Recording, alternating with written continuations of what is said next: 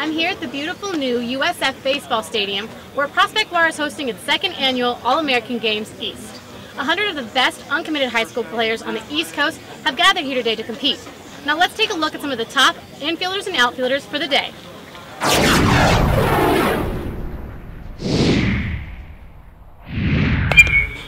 And first up on our countdown is 2015 grad Keyshawn Lynch.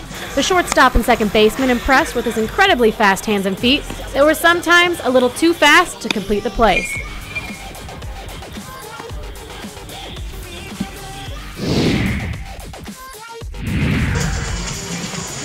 Taking ground balls is Jay Estes.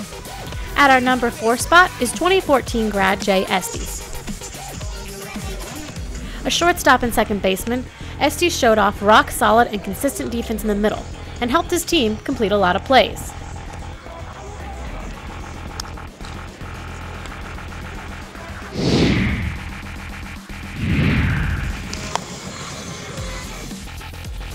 Stealing the number 3 spot is 2015 grad Blake Reese. The shortstop and infielder showcased good defensive actions that, while sometimes were a bit flashy, he backed up with talent.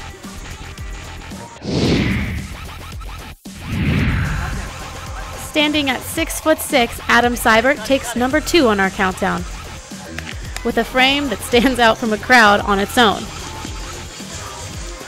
Left. Seibert showed a 50 arm in the outfield and plenty of projectability with his body build.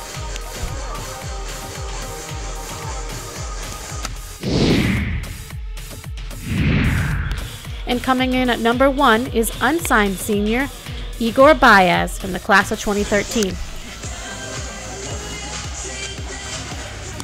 The athletic catcher has quick hands and feet and showed a 50 arm, throwing sub 2.0 pop times.